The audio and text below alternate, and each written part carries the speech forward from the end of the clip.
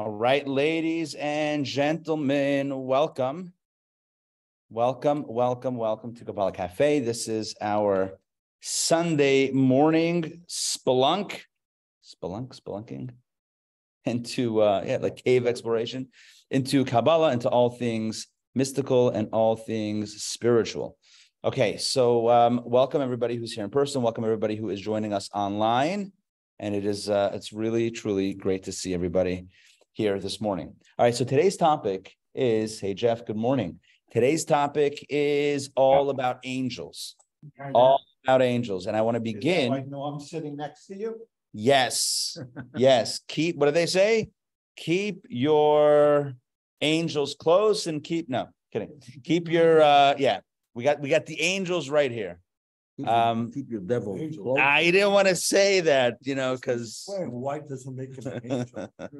All right. So I also want to just do a quick shout out to our online crew. Mariana, welcome. Great to see you. Ellen and Joy and John, welcome. Yaakov, good morning. Okay, so the topic is angels.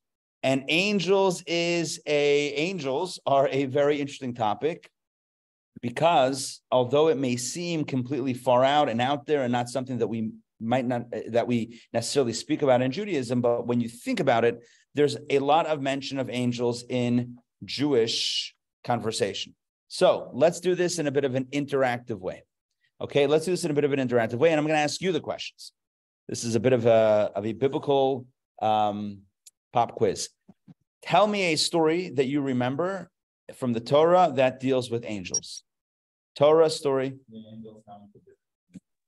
Good. All right. So story number one that we have are the three angels that visit Avram. Those three angels appeared like men, but really they were angels, and they came to do a few different things. One was to heal Avram, one was to bring him news of a child, and one was to overturn the city of Sodom and the other cities that were destroyed. Okay, good. Jacob's ladder. Jacob's ladder. Oh, good. Yaakov, good. Perfect. You guys buzzing at the same time. We're going to call it a tie. So yeah, Jacob's ladder. So we have the famous dream where Yaakov is leaving home. And of course, he's leaving home because, usual stuff. His brother wants to kill him, etc. So he has to leave home. And on the road, he lies down to sleep. And he lies down and he sees an image of a ladder, or the vision of a ladder. And on it, the angels are olim v'yardim bo, going up and down. And as we discussed in a previous Kabbalah Café session a little while ago, I asked the question then, why are the angels going up and then down? Seemingly, if angels are coming from heaven, they should first be coming down and then going up. And I explained, based on what it says in Kabbalah and other Jewish sources, that the reason for this is because these were angels created by Yaakov. Created by Yaakov's prayers, and that's why they started on earth with Yaakov davening, and then they went up, and then they came back down with the blessings and the good tidings. I'm do a deeper dive into the meaning of that and how that teaches us about the function and purpose of angels soon. We'll get there. We'll get back to that soon. Other stories of angels. What are the Yaakov's angel? Oh, the wrestling match. Oh, I didn't even remember that. Burton, good morning. I didn't even remember that. The wrestling match. Thank you very much. Huh? You won the championship. Yaakov won the belt. He won the heavyweight belt. That was the first and only time a Jew won a wrestling match. I'm kidding. No, there's wrong Jews. Yeah, but for that, we'd be able to have New York strip states. I know, right? Thank you very much for getting socked in the thigh, right? Because now we can't have the Gid Hanasha. Right, exactly. And that's going to explain. Yeah, well, listen, I can only say what it says. But the interesting thing is that the Torah once again describes this being as a man. It says, Vayevater Yaakov levado. Yaakov remained, Jacob remained alone. Vayeavek ish imo, and a man wrestled with him adalot hashachar until daybreak. So once again, we have this terminology that seems to depict a human being in the conversation, and yet we have it by tradition that this was an angel, and even the verses allude to the fact that this was no ordinary man, but rather this was an angel. So, yes, Esau's guardian angel, exactly the clash of the Titans, And this was the battle that happens before the encounter the next morning. And once that's kind of cleared away, then everything else is a little bit smoother. By the way, I shared in a sermon that I gave, I guess, when that parsha was happening a few months ago in the shul. So I shared a beautiful insight from one of the commentaries. Why did the angel hit him in the thigh? Right? What was up? He dislocated his hip. Why did he do that? So this commentary says that, the commentary says the reason is because Yaakov had demonstrated the propensity to flee in the face of conflict. So, for example, when he got in conflict with his brother, he ran away. When he got in conflict with his uncle/father-in-law, so Lavan, so he also ran away in the middle of the night. So he had demonstrated that when things get a little sticky, when things get a little tense, that, I'm not going to deal with the problem. I'm going to run away from the problem. And so the angel was kind of saying, you won't be able to run away from the problem because you can't move. You're going to be hobbling and you're going to be limping, so you won't be able to run away, and thus you'll have to face the problem. And the message of that is that when you face the monster, the scary thing, it turns out it's not so bad. Oh man, it's not easy. It's not easy, but you face it, you confront it, you deal with it, and then you can move on. Otherwise, you're always running away from the same thing. This is a truth in life, right? That you run away from the same thing, and that thing keeps on coming back because you've never dealt with it. So on a level of, if you think on a cosmic level that these are sparks that I need to refine, or this is an experience that I need to somehow combat or conquer, the more we run away from it, the more it's going to come back, because you still have that mission in life. You still have that spark to engage in. And as long as that hasn't been fully executed, as it were, then it's just going to keep, it's a recurring thing. The example of that is what's his name? Help me out here. Who's the guy in the ship? Jonah. Thank you, Jonah. Right. Sorry, you had her phrased as a question. Who is Jonah? No, I'm kidding. Right. So Jonah that's a story, right? He's also running away. And what's the message? Why all the drama in the story of Jonah? It's very simple. God is telling Jonah, and really telling us, that when you have a mission and you run away from it, it's going to follow you. Yeah, you're going to run away on a boat. Guess what? The boat's gonna be rocky. You're going to get thrown overboard, swallowed by a large fish, then spit out, and then have to deal with it anyway. So you know what? Avoid the drama. How come we're smart enough to know that Jonah didn't? I don't know that we're that smart. No. Present company included in your statement. But I think that human beings still have this lesson to learn, which is that it's always best to deal with the things that are uncomfortable as opposed to kicking it down the road, because kicking it down the road doesn't actually solve anything. It just literally kicks it down the road to come up to manifest at a later point, sometimes in a more harsh or severe way. So the point of Jonah's story is, again, no need for the drama, just do it.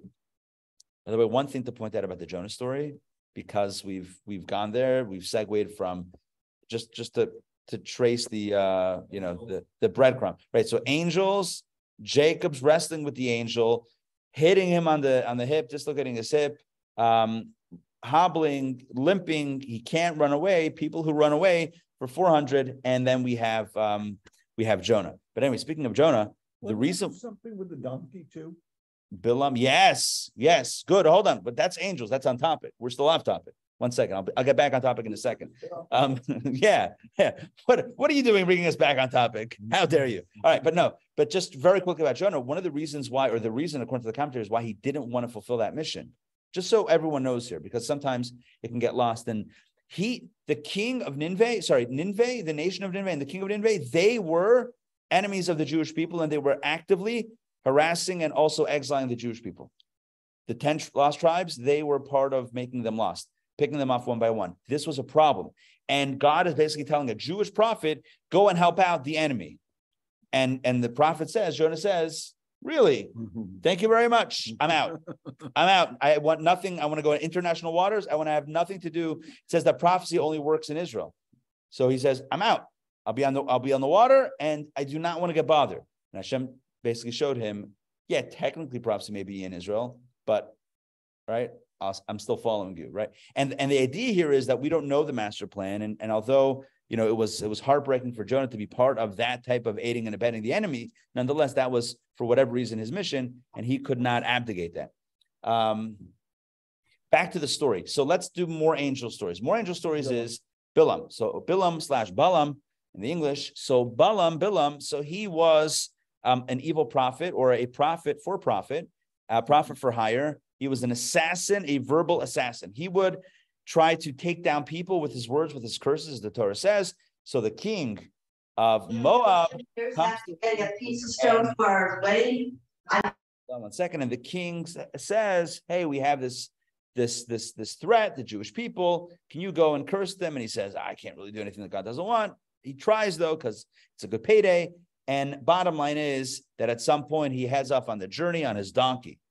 And the Talmud has a lot to say about the donkey, which we will absolutely not get into right now, because that is for another class and another another rating of film, right? What are the film ratings? What are they? MP? What's the NC-17? No.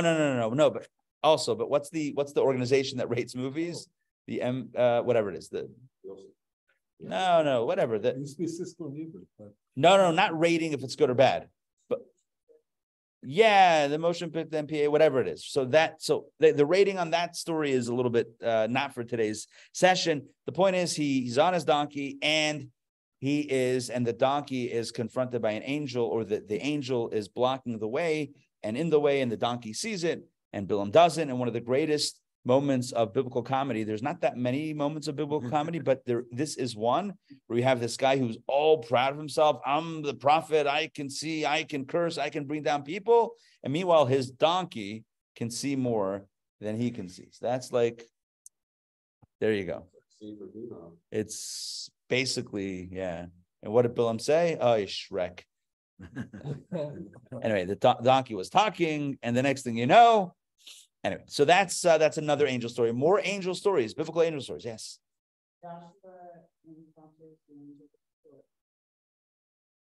Yes. Joshua encounters the angel with the sword in the field. What other angel stories? Good. Abraham, told by an angel. Oh, yeah. Abraham by the Akedah, by the binding of Isaac. What else? And then an angel, very similar to Bilam, another angel trying to kill someone that they couldn't see. Moses. Oh, the angel tries to kill Moses' son when he goes down to Egypt.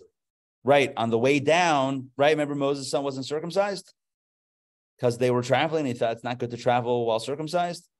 But meanwhile, the angel's like, nope. And it swallowed him. The angel assumed the form of a snake and swallowed him from his foot to the bris area, and from his head to the bris area. And he realized it's the bris. And Moshe didn't know what to do. So his wife, Tzipporah, went ahead and brised him up. Yeah. Okay. Thank God she was carrying the brisket. All right. I don't promise that they'll be good. You told that joke, I'm sure, how many times? Oh, yeah. Absolutely. Okay. Huh? Which is? Oh, yeah. Yeah. You're saying I'm doing well in that area. Okay. Would we stop? Would I stop? I don't know. We'll have to see.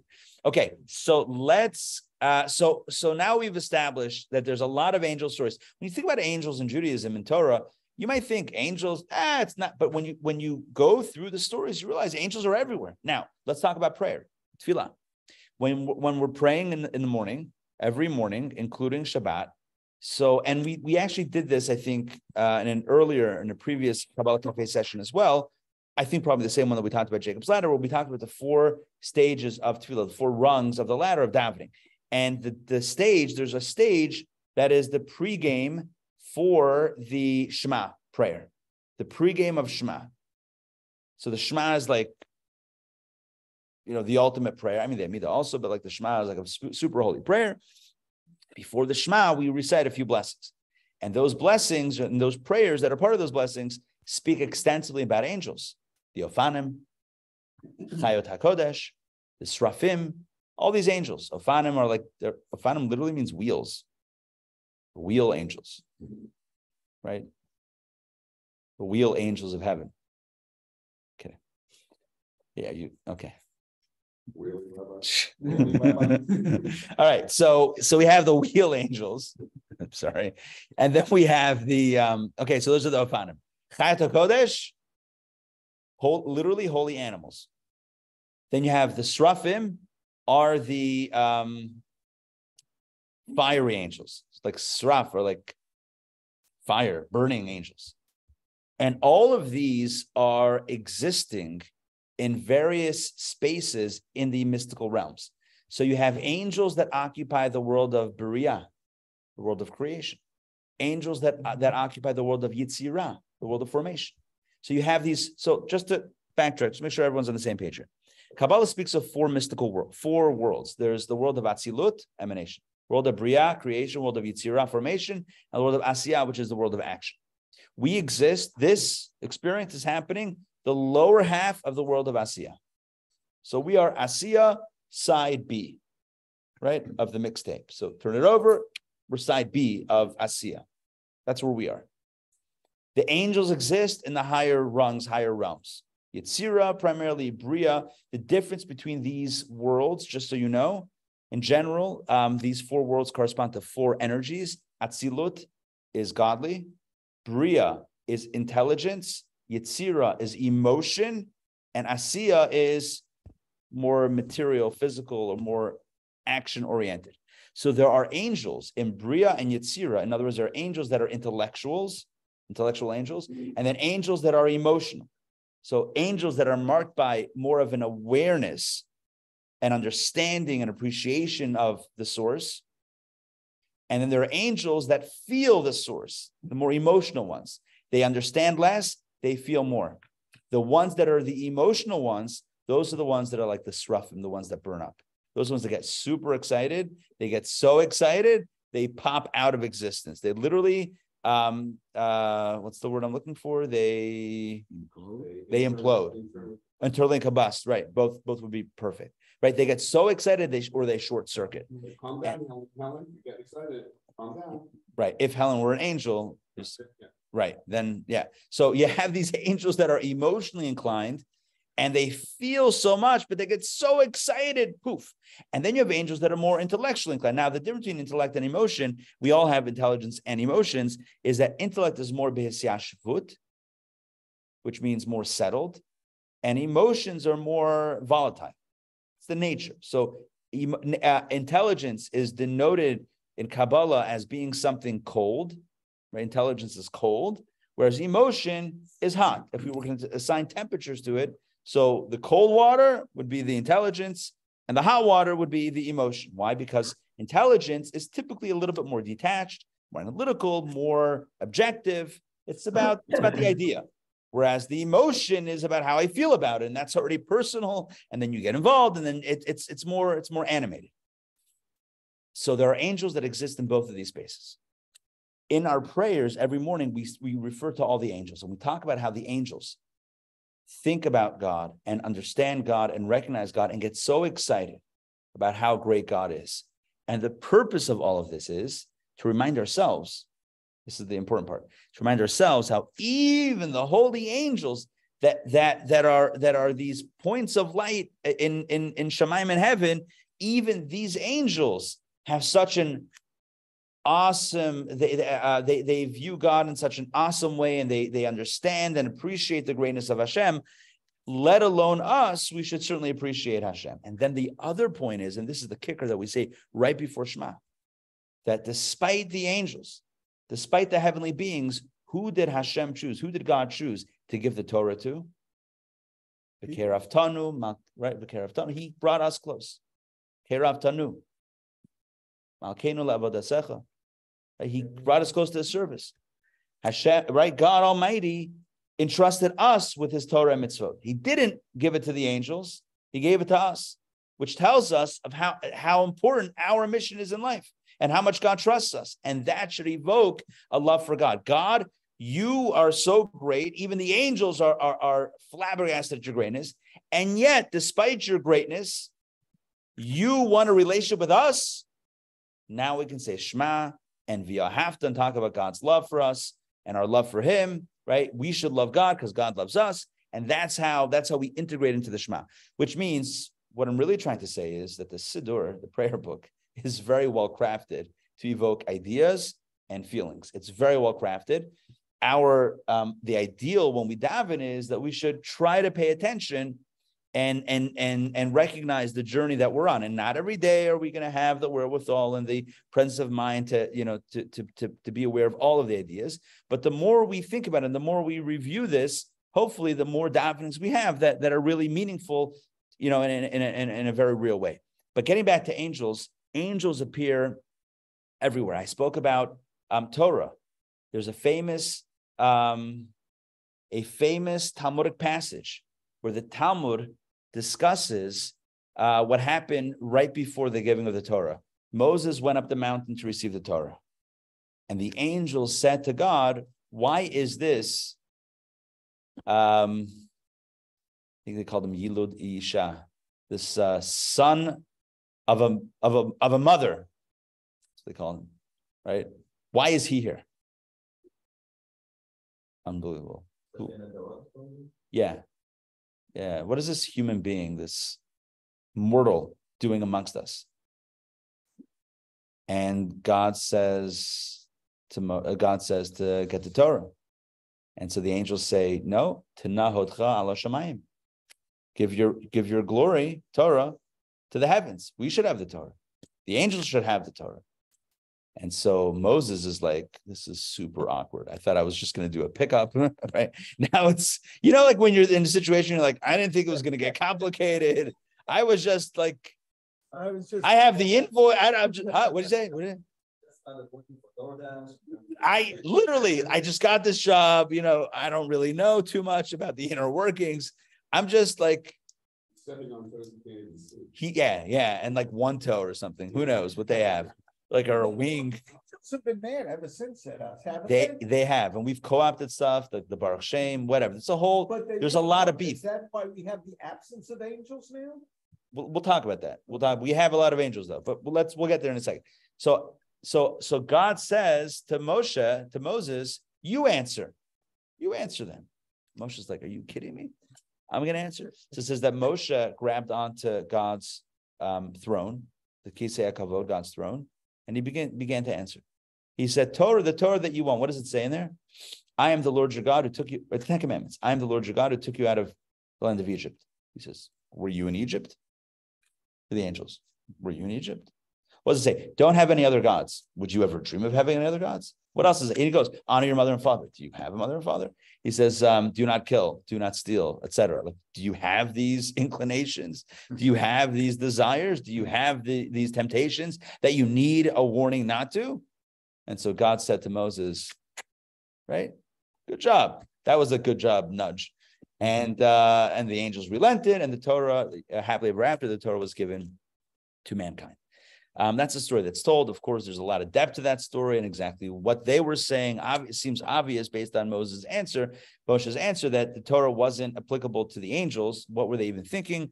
So obviously, Torah can be understood on many different levels, and there's physical ways and spiritual ways, etc. But the point of all of this is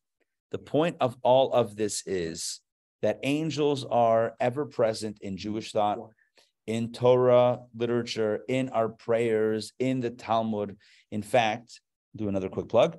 We just started our course, Supernatural, last week. It is a phenomenal course. And lesson 3 is all about angels and demons and ghosts and all those sorts. Lesson 4 is all about those beings. So just know that angels are very well discussed. So today, I want to speak about what angels are and what angels aren't. We'll do a quick conversation about angels. So angels are points of divine energy and divine light that are primarily intended to be messengers. Angels, malachim, are messengers that typically carry things from one space to another. Obviously, we're not talking about physical space necessarily, but conceptually, they are carriers. The movements, the way spiritual energy moves is via angels. Now, if you're picturing an angel as a white creature with fluffy wings, then already that's a distortion that's the way it's depicted in Hollywood or wherever, right, or in art, but that's not, obviously angels don't have any physical features. angels are really movements of energy that are designed to be messengers to move things around. So, for example, as I alluded to before, when Yaakov dreams of the ladder, which is the ladder of prayer, what he's seeing are angels going up and down the ladder. Those angels are really carrying the packets of information, as it were, above to below. Does anyone speak of packets anymore when it comes to data, internet data? Back in the day, it was packets. Remember that? It was all packets because it was so slow. It's like, oh, I see the packet moving. It's moving really slow. Follow the packet. Anyway, it's like packets of information. It's bits, bytes, whatever, moving up. So when we pray, it says in our and good Jewish sources, so every word that we utter creates an angel. And that angel ascends above and acts as our advocate for what we want. And then angels come back down, right? Those are the angels going up. Angels come back down with the response from above. And so it's, when we think about angels, it's not fluffy creatures, but it's really the movement of energy up and then the movement of energy down.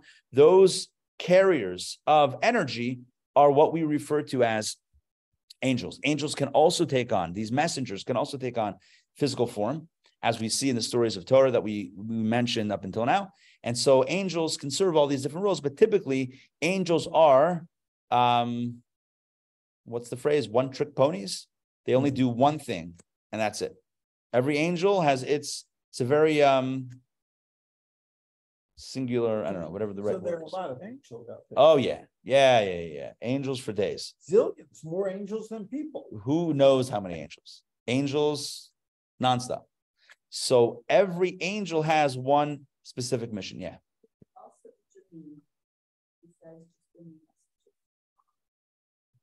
So I'll tell you a story. There was once a young mother who was very anxious about being a mom. She was afraid that she's gonna, not know how to take care of her kid and, drop her child and whatever. Like, she was just afraid, very anxious. And so she met with the Rebbe. This is probably back in the 50s or 60s, back in the day. And the Rebbe told her that every child has guardian angels. And so they will protect, you don't need to worry because you got a little bit of backup. You got a little bit of backup to help with the everyday, imperfections in human parenting. You got the angels that can help. As far as angels intervening, it sounds like angels can help, but every angel, the angels don't go rogue, which means that if there's an angel that's intervening, it means that that's its mission. It's a messenger to intervene in a certain way. Now, your question is, how often does that happen? It's hard to know. It's hard to know whether when nothing eventful happens, if it's because nothing eventful happened, or it's because there was an intervention to make sure that nothing eventful happened.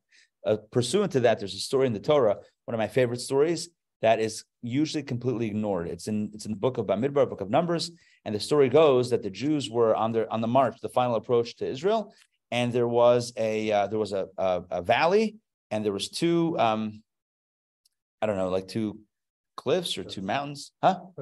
Yeah, cliffs on either side, and there were the enemy. What was it? Ammon, maybe? I don't remember. One of the nations was standing on the caves inside the cliff, and when the Jews were going to pass through the valley, they were going to throw boulders and rocks at them and whatever other swords and spears and who knows, God forbid. What God did before the Jews approached is he smushed the two cliffs or mountains or hills, whatever, together, and it crushed the people, right, the enemy that was laying in wait. And then the Jews walked in their path. Now, I don't know logistically, did that mean they had to climb up because it was I don't know, whatever.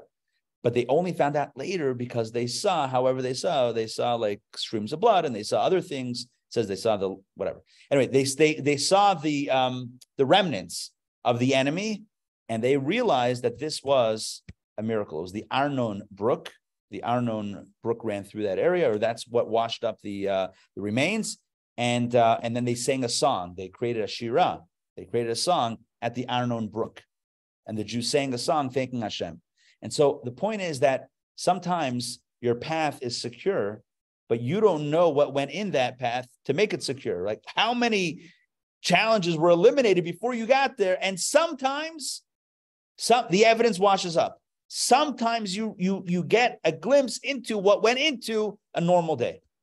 But most of the time, we take it for granted. We take it for granted that we get up in the morning and we get dressed and we go on our day. We take it for granted that things work without drama, without interruption.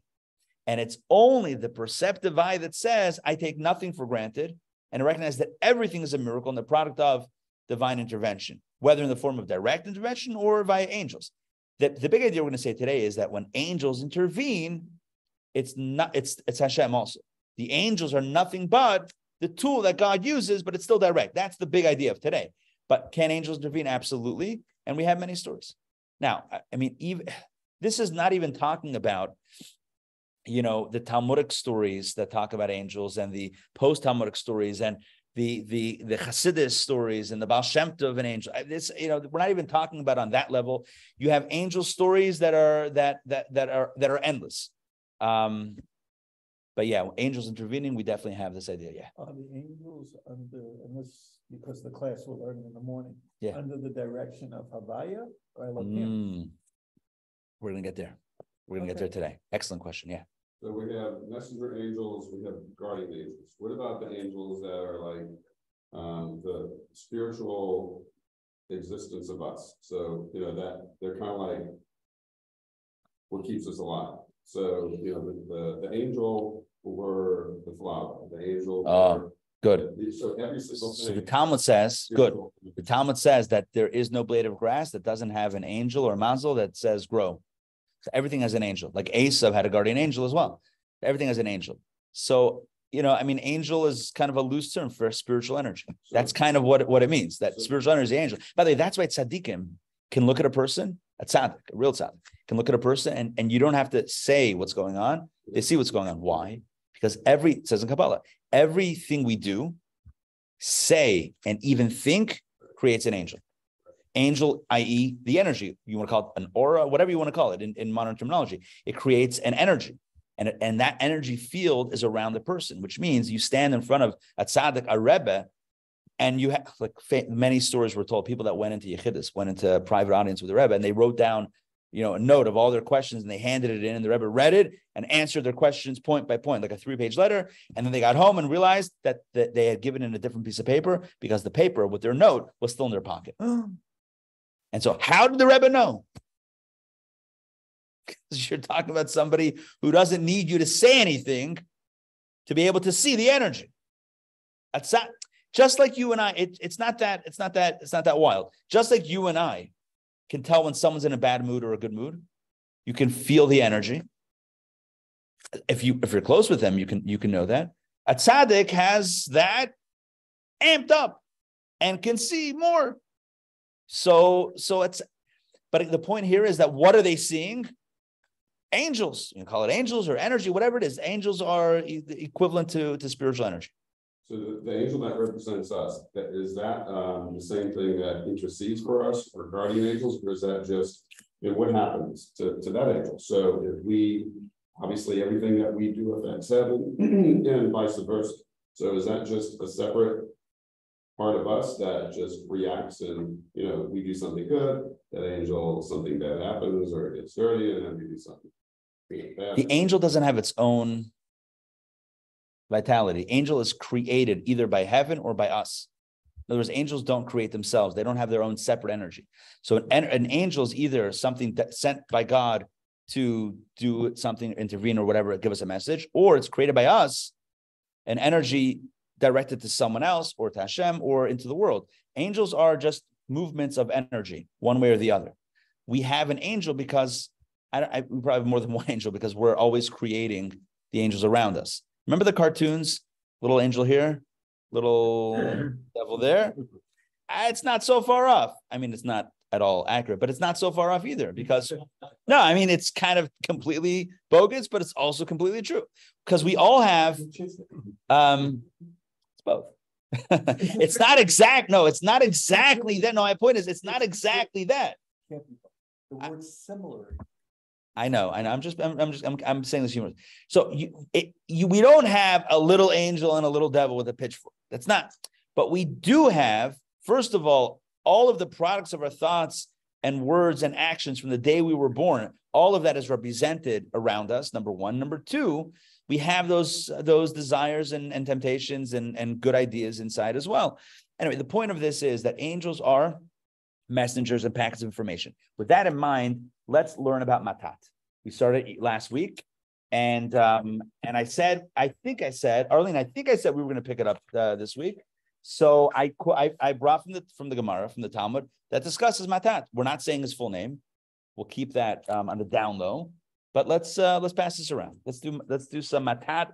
There's a fascinating dialogue here in the Talmud. Please take and pass, and let's do this. I will pull this up on the screen. Give me a quick second. Here it is. All right. Kabbalah Café, Have a Little Faith. Supplementary text, chapter 3. Matat. Maybe more so. Which one? Oh, Have a Little Faith. Nice. Matat is an angel. We're about to see it. Yeah, not just. Yeah, this is like he's the dude, or it's the dude, or it's the it. All right, matat. A certain heretic. Everyone has a copy? Here we go. A certain heretic said to Rav Idit. Rav Idit was his name. Oh, it is written, and to Moses he said, "Come up to the Lord." Very timely, right? This is before the experience at Sinai. So God says to Moses, come up to the Lord. Oh, 1 second. Before we can't move further unless we understand those 5 words. Come up to the Lord. Who said that? Come up to the Lord. 5 words. Who said that? Bob Jovi says a lot of 5-word songs. Nice. No, but who said come up to the Lord? Isn't that God? Huh? Third party that's telling the story. Oh, the third party that's telling the story. Right? So it's God. It's God. God is narrating, but God says to Moses, he said, come up to the Lord. So the heretic says it should have stated, come up to me. If God is speaking, God should have said to Moses, come up to me. God is saying, come up to the Lord, then who's the Lord? You understand what's going on here? There's God, there's the Lord. God should have said, come up to me. He refers to himself as the Lord several times. I don't know if Rabbi Ari likes that answer. Oh. I'm kidding. He says, I am Hashem. Right. This is just one example. Okay. Maybe the heretic learned that verse and he got all excited about the question. But you're right. No, you're right. 100%. You find that everywhere in Torah. But that was his. Yes. Everyone's got a place where they finally ask it. This is where he asked it. It should have said, "Come up to me." If it had said to him, "Listen to this," but listen to this answer. It's not a cookie cutter answer. You and I would have answered. He's speaking to himself in third person. Havaya Elokim, if you study Kabbalah a little bit, like different dimensions. Third party narrator, breaking the fourth wall, the office. I mean, you can get into like different, different. The office. Everyone knows the office, right? So you can get into different angles of understanding this. But listen to what Rav Idit says. Rav Idit said to him, this term, the Lord, in that verse is referring to the angel Matat, whose name is like the name of his master. As it is written, behold, I send an angel before you to keep you in the way and to bring you to the place that I prepared. This is when God says to Moses, after the sin of the golden calf. So he says, I'm going to send an angel with. Actually, no. This is not after the sin of the golden calf. This is around the time of. No, this is not after the sin of the golden calf. This is just along the journey. He says, I send an angel before you to keep you in the way and to bring you to the place that I prepared. Take heed of him, of the angel, and obey his voice. Do not defy him, for he will not pardon your transgression, for my name is in him. Wow. Again, these are like lots of verses that we typically gloss over. Hashem is telling Moshe, right? And publishing it in Torah that he's sending an angel, talked about guardian angels, right? Or angels that intervene. Sounds like it. Angel that's getting involved in the journey.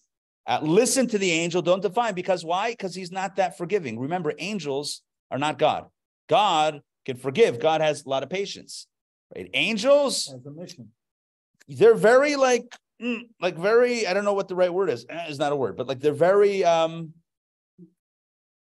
Like a rigid tool. they're like one unidimensional. They're very one-sided. So it's like if you go against it, it's like, I must destroy you. I mean, it's something like along those lines, right? Was that my robot voice or my angel voice? They don't have free choice. So what that means is that they don't have the choice to forgive. Clarence. They don't have the choice to forgive. It's Clarence. Clarence was- Clarence Thomas? Am I- Yeah. I'm already mixed up. You don't know Clarence. We'll get there. No, you always said we'll get there. I know Alf. I don't know Clarence. All right. The heretic said to him. Clarence the angel.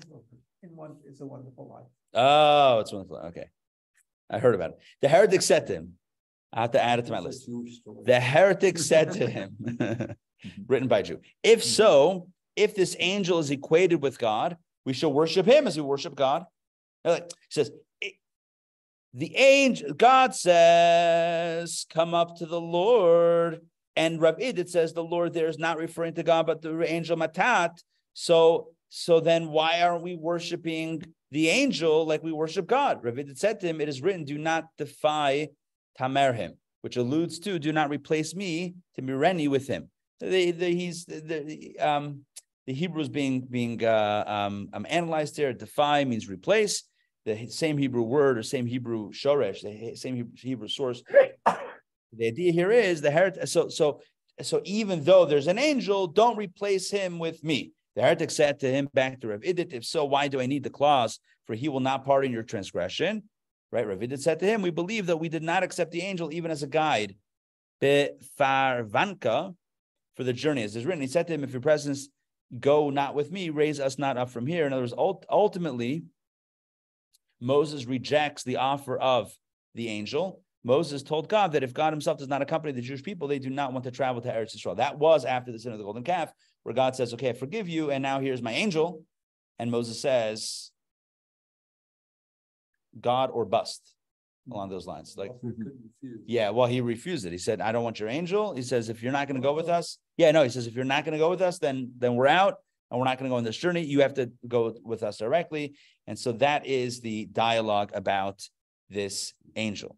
Matat, thus, according to this Gemara, it's a fascinating dialogue, but the bottom line here is, according to the Talmudic passage, according to this dialogue, Matat, who you don't pronounce the full name, his name is like the name of his master, which means this is an angel of the highest order. This is the angel that is considered to be the angel of angels, like the one who's kind of, right-hand man. the top angel.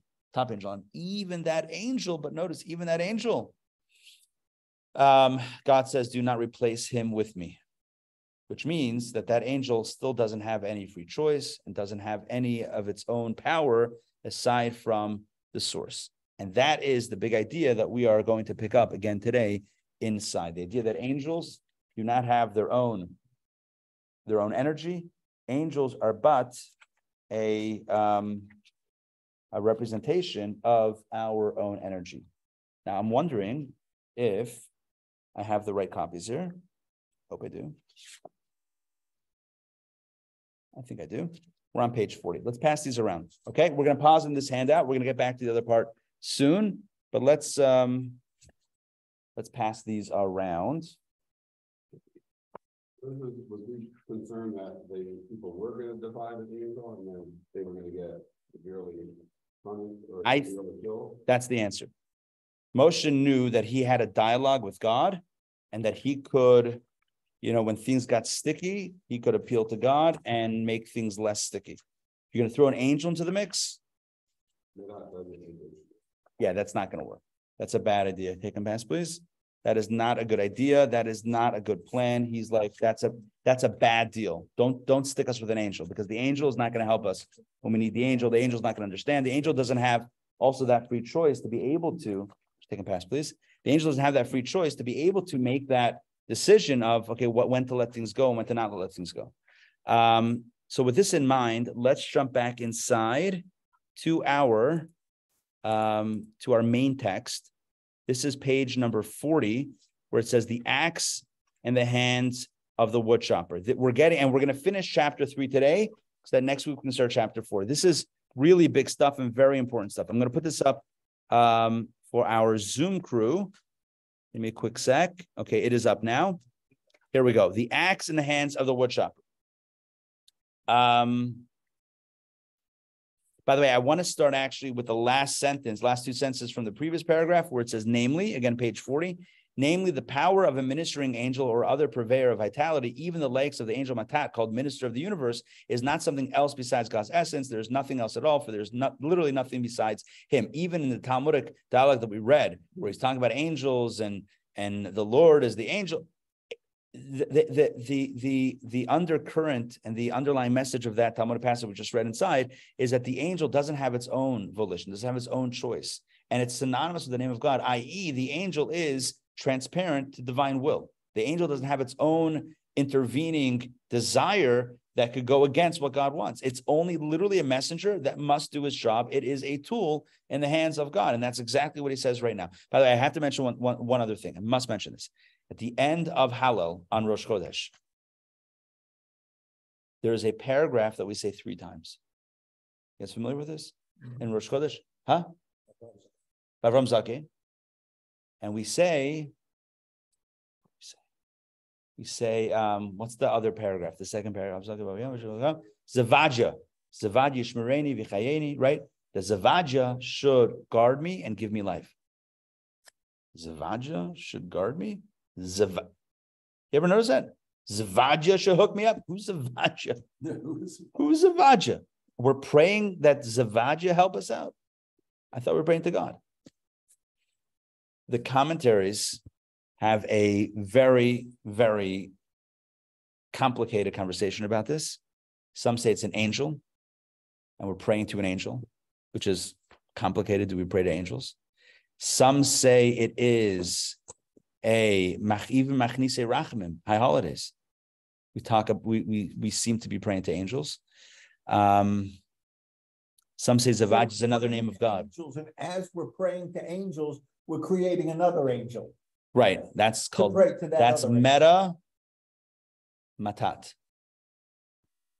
Right. That's a meta experience. But here's the point. The point is that even, you haven't said they're perfect. Yeah. So the idea is that even as we evoke angels, if angels are one with God, then it's not something separate. That's the answer, basically, right? If the angel is nothing but a tool, then what we're really appealing to is still Hashem. We're not actually putting in, you have it there, Zavad, you don't have it?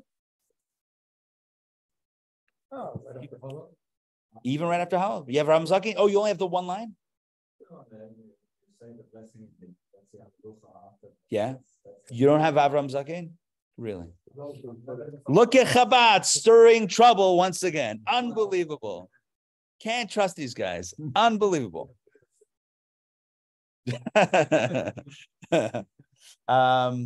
Okay, let's do this. The axe in the hands of the wood chopper. The role of the ministering angels may be compared to that of an axe, which has no significance of its own without the wood chopper who uses it. Fantastic analogy. The axe has no choice over what it does or does not do. The generalities and specifics of how the axe is used are entirely up to the woodchopper's artistic vision and manual dexterity. I love that. Artistic vision and manual dexterity. I'm sure that is a loose translation of the original. But anyway, the point is, and I don't know of the artistic vision of a woodchopper. Does the woodchopper chop down a tree artistically, or is it more pragmatic in its nature? I don't know. I've never chopped down wood. I'm assuming that it's not necessarily an axe, but also any type of chisel or any type of thing that you're using. Maybe like a woodworker. I don't know why a woodworker is, I'm doing it like a woodpecker maybe, but like a woodworker, right, would be carving something in a very specific and intentional way. The point is the tool, although the tool is doing that work, it's not really doing the work at all. It's the artist that's doing it, using the tool, but it's still, everything about it is the artist's vision and dexterity. The work is not at all attributable to the tool back inside, but rather to the craftsman or woman who acts through the tool. As for the saying, it says, this is separated by the em dashes. He's kind of, as we say in Yiddish, bavarning, forewarning or preempting a question. As for the saying, a craftsman without tools is no craftsman, which implies that tools are a big deal. He says, no, the meaning is not that the actual work of the craftsman is attributed to the tool, but that without the tool, the ability and proficiency of the craftsman cannot be actualized. And thus it would effectively be as if he were not a craftsman. So in other words, that statement is basically saying that a craftsman, where's that from? All right, whatever. An artist is not an artist without a brush. Yeah. So he clarifies, not that the brush is creating the art, but that the brush helps the artist express it, his or her artistic talents. Now, here's the thing. A real artist doesn't need a brush. Why? Because there's almost infinite mediums that can be used to express one's artistic vision, right? You can use your hands, you can use your, I don't know, you can use paper, you can use so many different things to create art. That doesn't have to be a brush with paint on canvas. The point here, though, is that if that is the tool that you need to express your artistic vision, then without the tool, you can't express, which means that there's something lacking, but not that the tool does it. It's still the artist that does it completely. Let's continue. The artist, okay, no matter what the artist is holding, be holding brush, paint gun, whatever, right? So great. We use this argument with a gun argument, okay? It could be a gun, it could be a car. Yeah. People kill people. Guns don't kill people, right? But I think the idea here is that a tool, right? The big idea here is that the tool is not getting in the way of the crafts. It's the person. Yeah, but that's what you're saying. Yeah. Now let's get. We may understand the significance of all the specific categories of physical creation, inanimate, vegetative, animal, and human in a similar manner. Understand what he's saying here. But because that paragraph, although it seems innocent, is a bomb that's going off here. He's saying not only are angels only tools in the hands of God, but everything in our physical universe, inanimate beings, vegetation, animals, and humans are likewise tools in the hand of the divine. We also do not have our own. I don't know how to say this. We don't get in the way of God. We don't take away from God's oneness or from God's reality. It's not like there's God plus an angel equals 2. We say the angel is just a tool in the hands of God. So too, inanimate life, vegetation, animals, even humans are viewed in a similar fashion. Let's continue, page 44. Now, by the way, the question, of course, is, well, what about free choice? Free choice implies that we have our own narrative that we can write outside of God's narrative. That itself is a very complicated topic, which we are not going to address right now, although I've asked it. Next, 44. After stating Havaya is Elohim. Okay, 1 second. After state, what did I skip? Oh, I skipped 42. Excuse me. Sorry. Thank you. Page 42. Although each general category and each specific creation has its own degree of power and vitality. In other words, everything, rocks have their energy, plants have their energy, animals have their energy, humans have their energy. Everything has its own energy. And within every category of these 4, inanimate, vegetation, animals, and humans, there are a myriad of beings of specific creatures in each of these genres of existence. Nonetheless, he says, these do not constitute anything additional to God's essence. They are just like the tool doesn't take away from the artist. The tool is what the artist uses, but it doesn't have its own existence or its own prominence. Just like an angel doesn't stand as a +1 to God, so too nothing else in existence stands as a +1 to God. God is the only one. Rather, these powers are all themselves expressions of Havaya. For this reason, in the statement, Havaya is Elohim, the name Elohim is in the plural form, signifying that the powers that enliven all species created, formed, and made during the 6 days of creation, i.e. all the diversity, right, as well as each specific creation, whether inanimate, vegetative, animal, or human, are all expressions of Havaya. Havaya is Elohim, and where do we say this? Again, the verse that we quote at the end of the Aleinu, V'yadaita hayom, v'hashevosa elavavecha, you should know today and take it to your heart, Ki Hashem hu Elohim, that Havaya is Elohim. What does that mean? There's 2 different names. Havaya is Havaya, Elohim is Elohim. No, Havaya is Elohim. What does that mean? Havaya is the oneness, the singularity of God. Elohim is the energy that creates all of this diversity in creation. And the big idea, as we wrap up davening, and as we're all looking to bounce out, we say the most unbelievable idea. All the way at the end of davening, we say the most mind-blowing concept, that all of this Elohim, all this diversity is only Havaya. It's still oneness of Hashem. None of this takes away from the oneness because it's all expressions of God's oneness. Flowing through everything that exists, all the diversity, flowing through everything is the singularity of God, is Havaya. Havaya is Elokim. There aren't two forces. All the stuff that looks separate, that looks diverse, it's all Havaya. To us, it looks diverse, but in reality, it's all oneness. Even now, let's continue inside. Even now, i.e. after creation, it is he who brings them into being exactly as when they were first created. What he's saying here is something. One might say when everything is first created, when Hashem first created everything during the 6 days of creation, well, then it was clear that God's in control of everything. But now that it's been a while, everything's on autopilot. So there's God up there, and then everything else is kind of, regenerating and doing its own thing. And so there's God plus a universe. And he says, no, even now, it's God who brings them into being exactly as when they were first created, i.e. the doctrine of constant creation, which we're going to get into right now. Basically, according to Kabbalah, really according to Judaism, but as expressed in Kabbalah, everything is constantly being recreated at every moment, me'ayin liyesh, from nothing into something. So think about a projector, think about a film. You're watching a film in a movie theater, and someone pulls the plug on the projector. What's going to happen? Movie's over. Can't see it. Why not? I mean, if it's being projected, it should keep on going, because the nature of light is the moment you eliminate the source of light, right? The source that's emanating the light, everything else that's a product of that ceases. The same thing is true with God's creation. None of this actually exists. This is all a projection of God.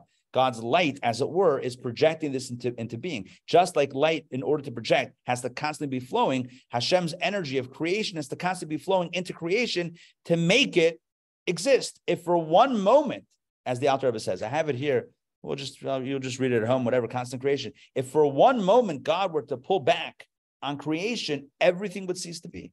Everything would unfold into itself. Nothing would be any. Why?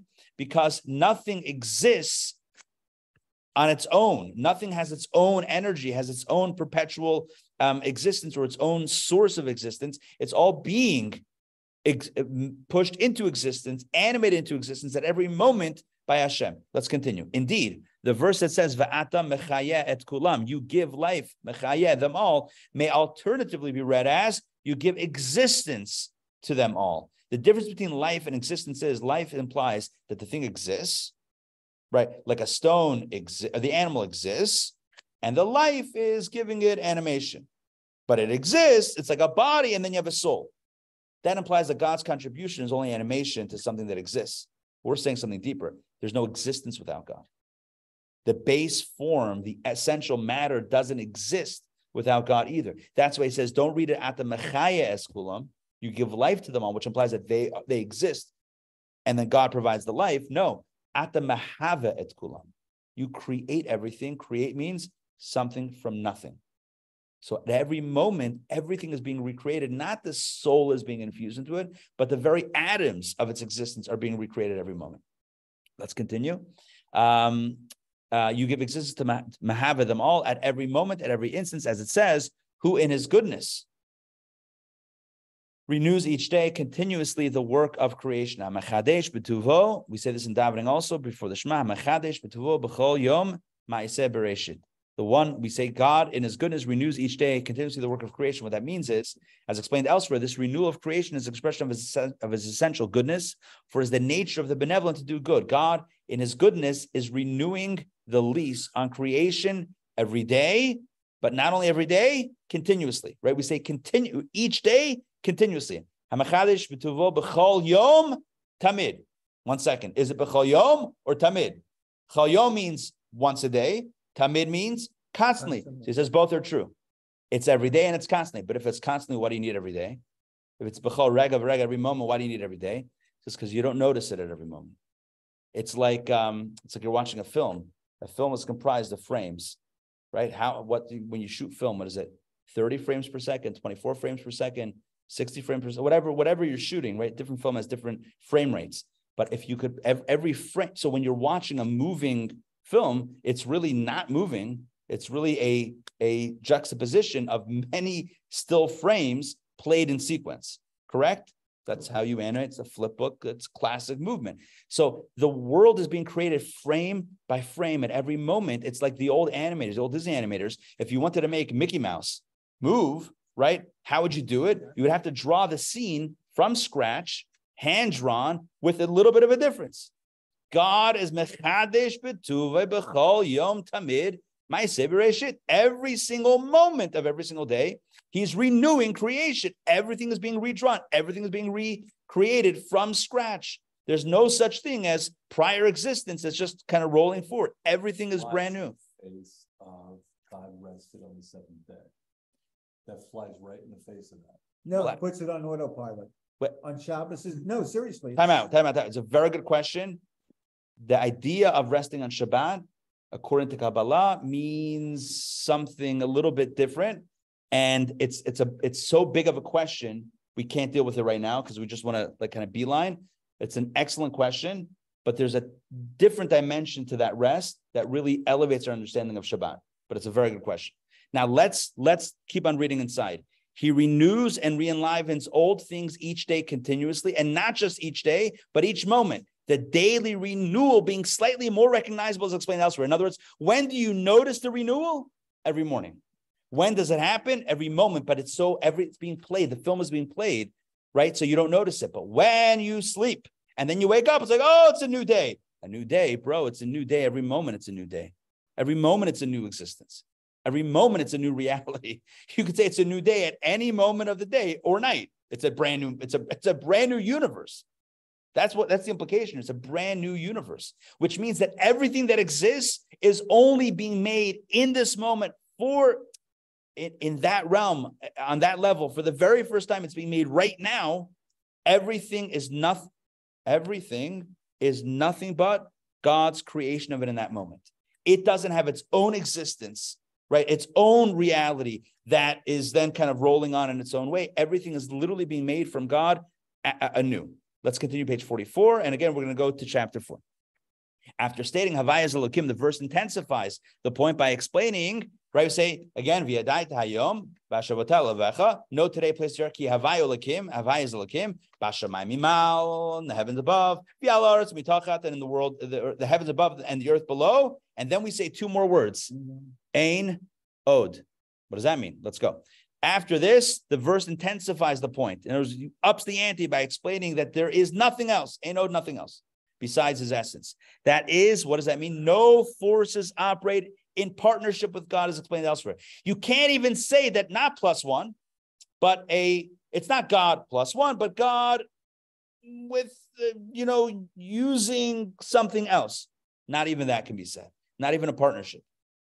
In order to negate that notion of partnership, which is shituf, the idea of partnership, to negate that, the verse reiterates that there is nothing else. Indeed, all the signs, now we bring it back to the Exodus, and we're going to wrap this up. It's powerful. Indeed, all the signs and wonders were brought upon Pharaoh in Egypt for this same purpose. In other words, for this educational purpose. This was a pedagogical moment to prove that there is none like me in the entire world, and by logical extension, there is nothing else. That was the plague. That was Exodus. What was the educational purpose of the Exodus 10 plagues? If God wanted to take the Jewish people out, you know what he could have done? Could have taken them out. Could have taken them out. Why the plagues?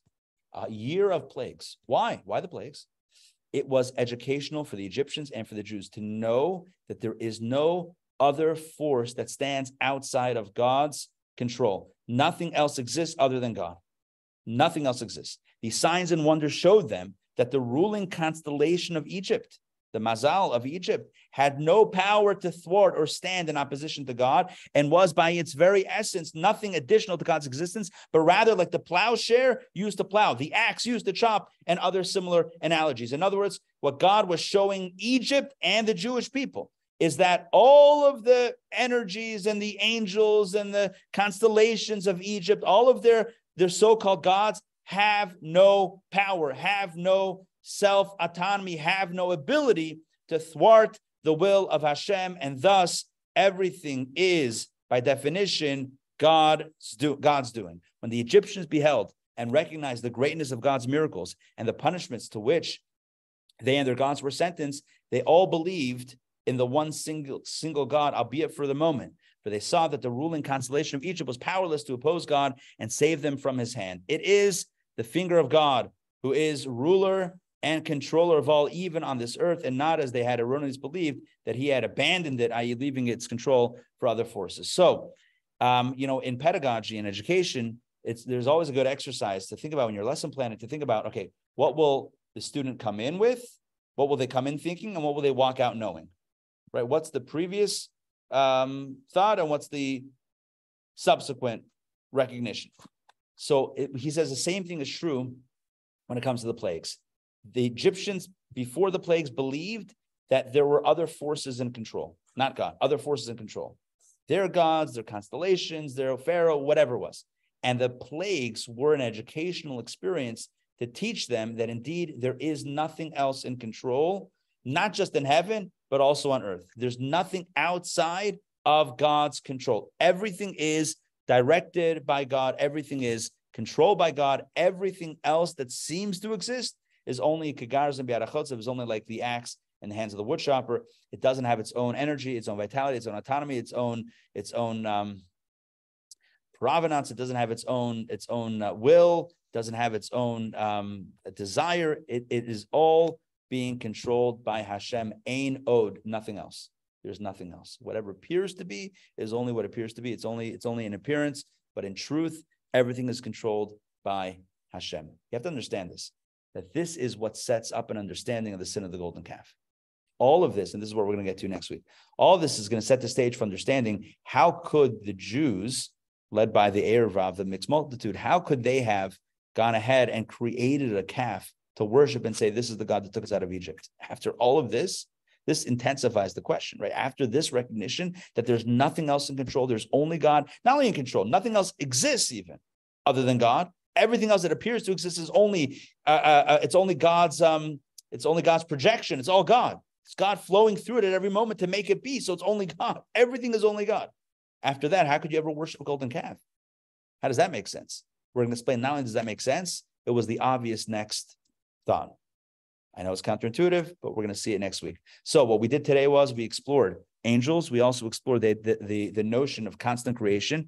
And we saw how putting those two together, the idea that angels are only packets of divine information, messengers, etc., directed by God, and the idea of constant creation, that everything is constantly being recreated by God, putting those two things together, we understand even deeper that ain't that there's nothing else other than Hashem. Havaya is Elokim, what appears to be Elokim, diversity, multiplicity in creation, all of these myriad of entities and billions of atoms and molecules and organisms on earth and beyond. Everything is Havaya, everything is oneness.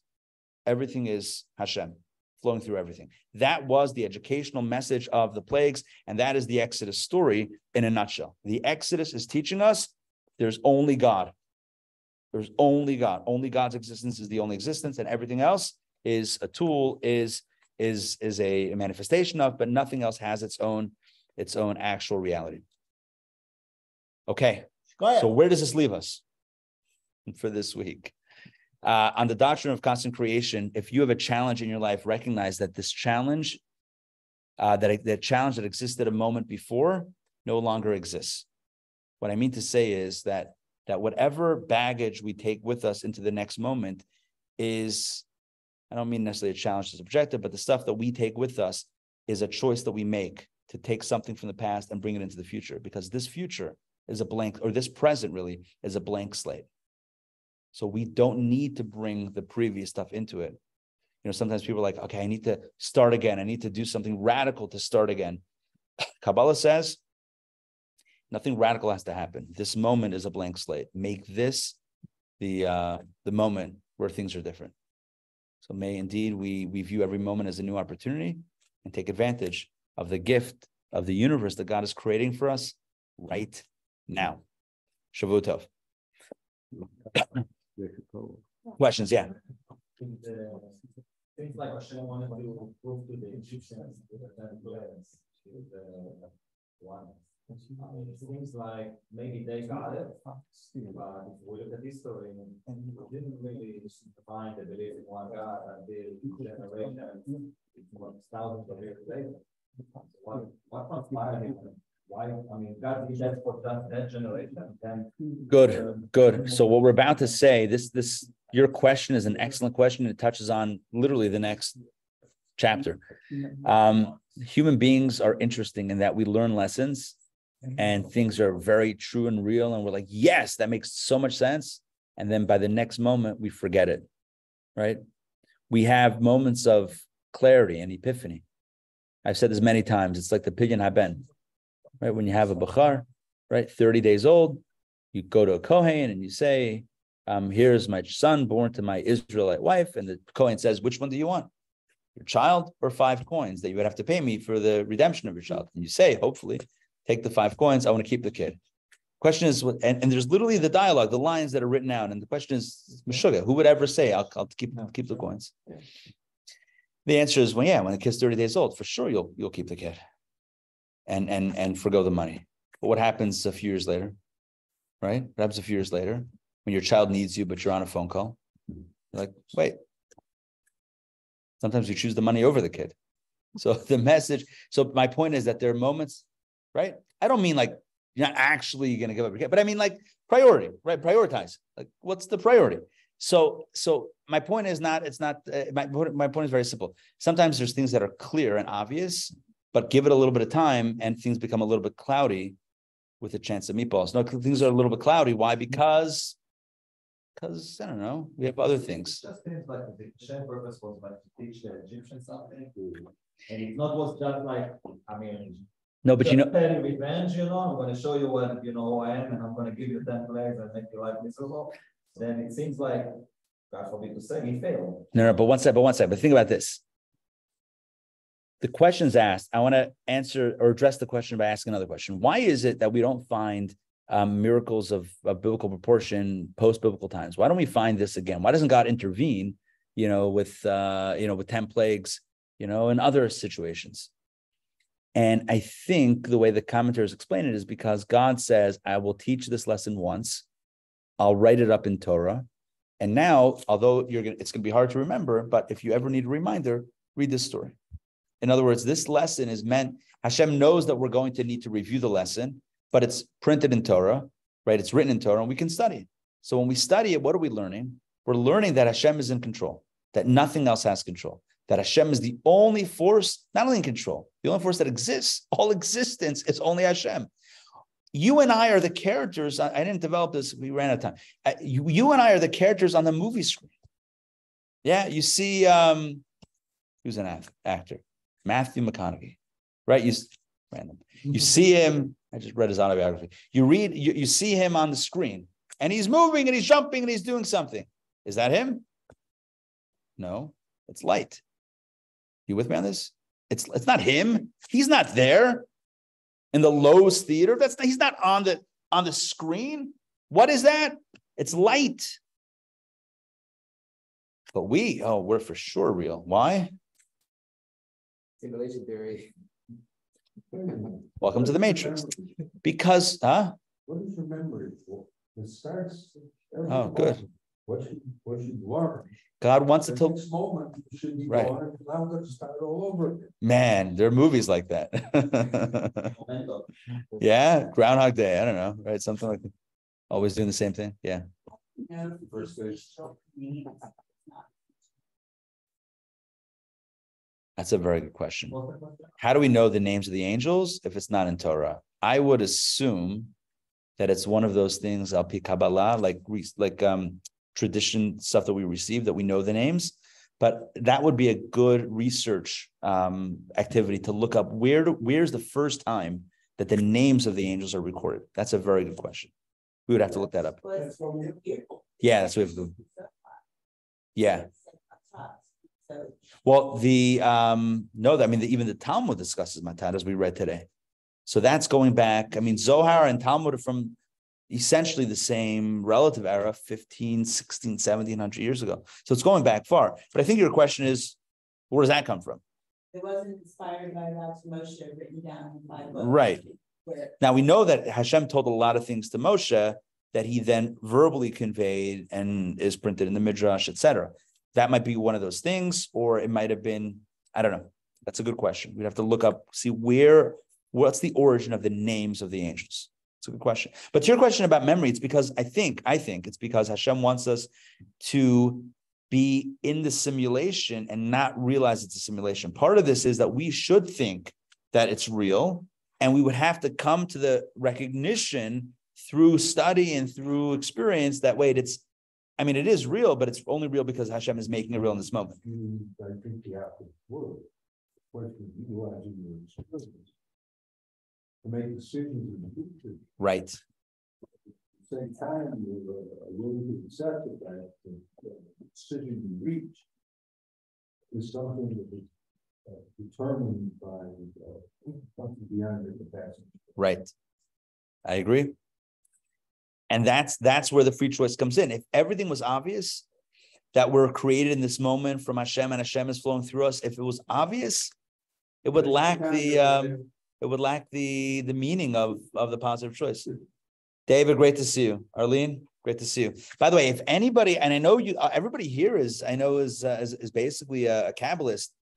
This course, Supernatural, is off the hook. This is like this week astrology. I know we spoke about astrology a few weeks ago, but this is like more stuff in astrology. Then we have curses, jinxes, evil eyes, Kanaharas. This is fantastic. Then we have angels, demons. Doubt, as opposed to creating certainty. Say it again. Is what? Is what we're talking about. I'm all Yeah. Thanks. Supposed to create a doubt. What you believe, what you see, read. Good question. I think it's an excellent question. In other words, is the purpose of this to question everything we know about reality and be like, oh my gosh, this is not real? I don't think it's meant for the shock value and for the hey, look at this, nothing is real. Like here's the curtain being open and Wizard of Oz. I think the point is to recognize that Hashem is so much a part of our reality that even the stuff that we take for granted as us is really Hashem. In other words, like our literal existence. It's not that Hashem created Adam and Eve back then and then ever since people are making people, but it's every one of us is also created by Hashem. You and I are God's creation. At this moment, God is choosing to create me, which, by the way, I didn't mention this as a kind of a party message, but I could mention as a party message now. That's an incredible uplifting message. The message is that Hashem has chosen you and I to recreate in this moment. That means that we're here for something very special. Hashem says, I'm creating you in this moment. I'm putting you back in. You're back in the game. It's like, wow, that means that's meaningful. Hashem's choosing me in this moment to create. That's significant. That means my life has value in this moment. Yeah. You remember came up from Miami after the class, you written a book on how much of your life you control. Trying to remember. And he's hardly not repeated as many times. It's in so many different ways. You don't control what happened yesterday, it's gone. Right. You don't control what happens tomorrow because you don't know what's going to happen tomorrow. You may think you'll make plans for tomorrow, but the plans are not guaranteed. Not at all. Right. So what you control, and the way he demonstrated was, he says, this is what you control. This moment. Right now. That's all you control. And if I didn't get anything else out of Kabbalah, that's what. Who was that? Trying to remember who that was. From Miami. He was also part of the five, and that he wrote the book he wrote was something to the effect of what you control in your life. Interesting. Your life. Which part do we control? Powerful. So that kind of aligns. In other words, like nothing else exists because the past, that previous creation, doesn't exist anymore. The future hasn't yet been created. The only thing that exists is now created by Hashem for us to do something magnificent. This week, as they go, This is the question. because I'm coming anyway. Yeah. So pick So your much pick of what school, you take it to you show go them, through take back to them. is Oh, what if you want to, Well. But I could pick you up if you don't want to come. Then Why are you remembering? The way Kabbalah explains it is that when God creates this frame, like the film, right? Imagine you isolate a frame. When Hashem creates this frame in this moment, he also creates You know what? kind of under it all the previous frames, as it were. In other words, he creates the present with all of the past on some level and with all the potential for the future, but not in a way that gets us stuck, but in a way that we, of course, remember. So it's a little bit of an interesting, Originally, you said you wanted it for her. yes, that would not be a bad term, animator. But the animator, it's important to remember that animator doesn't only mean that God is making the thing move. God is making the thing also. That literally making the thing. I think the best example in our physical experience, I don't know if it's the best, but like one is this example of, It's not a bad idea. oh, hey, Lisa. Doesn't make me. Awesome. I'm glad that you guys are here, Lisa and John. So, the projection example, right? You have a projector, you show a video, you show a film, whatever it is. Those aren't real creatures. Those are literally just, even TV, even the pixels. There's pixels on your screen, right? Those are pixels. And if the pixels, I don't know, if the light source, I actually don't know how it works, the TV. But like if the light source goes out or whatever it is, I don't know if that's possible, then you're not going to be able to see anything. It's not, it's constantly being, I don't know, I'll stick with the projector because that I know. He never knew from the service. My father didn't know from waking up 4 times a day with a ring. My father didn't know from right ED. Everybody else is laughing. He went They're on their phones. Okay. That's what they do. Okay, so something was supposed to do. This is all. God calls this.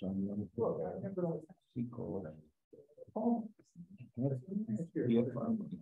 He's on your phone. Sometimes I So think you have no attention factors with that, because everything is moments. we die, we're really coming at it. Yeah. God heard you. Yeah, death is.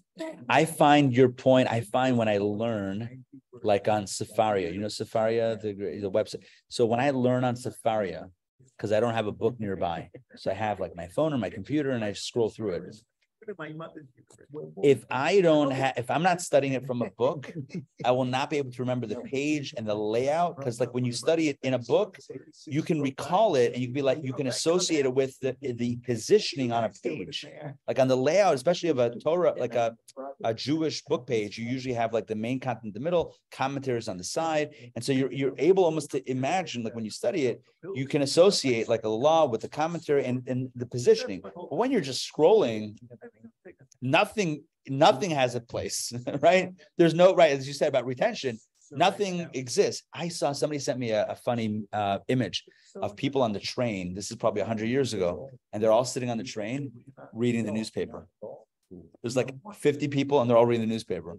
And the joke was, like, we think today everyone's like distracted on their phones and like in their own world. They were also in their own world then when they had a newspaper. I'm not saying newspaper, but people were always on a train distracted in their own world. Yeah, it's like we say, oh, like no one's social today because everyone's, I mean, to a certain extent, yes. But like people were also their heads in the newspaper on the train, on the subway. They were also, we'll see.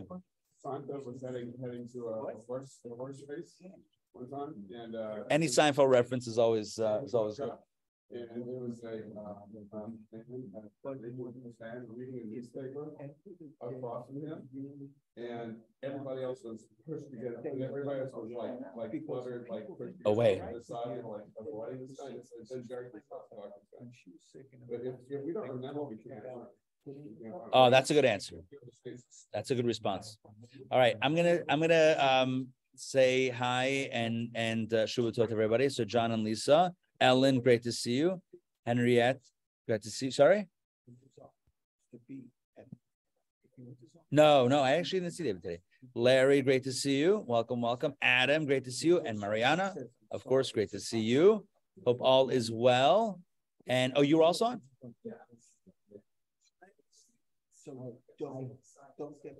Oh no, we have a different Adam on also. All right. Well, great to see you guys. Shavua Tov, and have a wonderful week and an uplifting week and a spiritual week and lots of blessings. Lots of blessings.